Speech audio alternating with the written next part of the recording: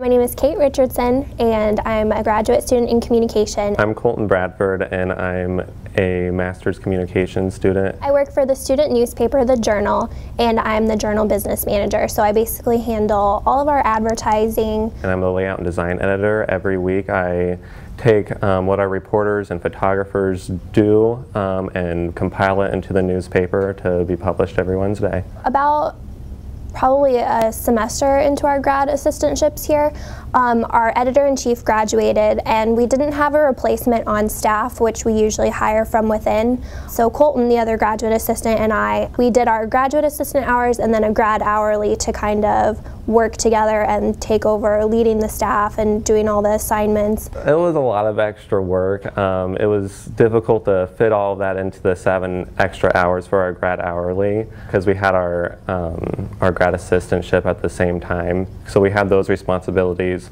on top of the editor-in-chief responsibilities. Every single week it was like right on the minute on the deadline is when we got it in, because we just had so much extra work to do with editing the paper, and because that was always been the editor-in-chiefs. They are in charge of the copy editing and things like that. So we also had to do that on top of checking the ads and laying out the paper, and it was just a lot of extra work. Our main goal is to get the news out to the students, and that's something that we couldn't let up on. We had to get them out, and so stepping up to the plate wasn't a big deal. It's something that just had to be done. It was extra work, but it really helped give us more experience in that leadership role. I started a semester before he did when we were undergrad, and he started off as a photographer.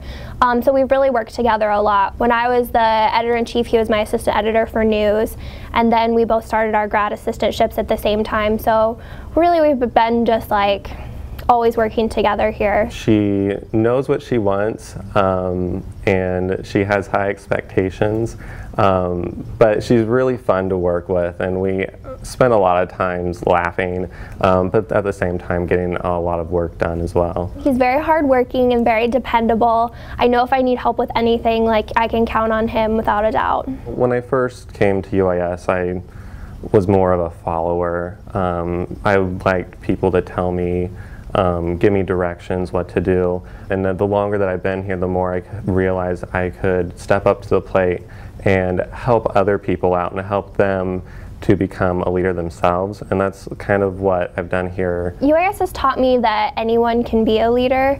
It doesn't matter if you're a student or if you're in charge of a club or anything like that. There are tons of opportunities to be a leader here.